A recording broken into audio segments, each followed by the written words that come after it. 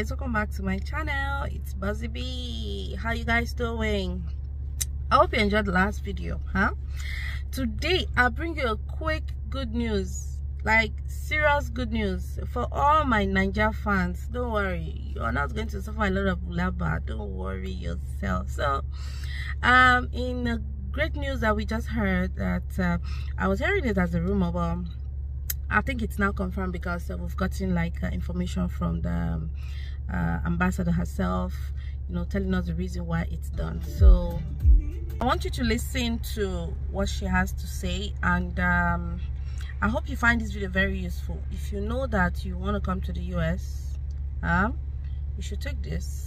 It's an opportunity for you to see the world, okay? And everything else comes around. It's a land of opportunity, okay? So just listen to her and tell me what you think about what she has said, and do you think it's something that you benefit from? Let me know in the comment section, okay? Enjoy.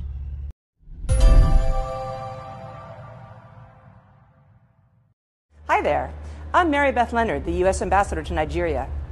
At our embassy in Abuja and our consulate in Lagos, the U.S. team works hard to support a strong bilateral relationship, and our consular sections and their visa units play a vital role in these efforts. The work they do every day fosters the rich economic, educational, and family ties that exist between the United States and Nigeria.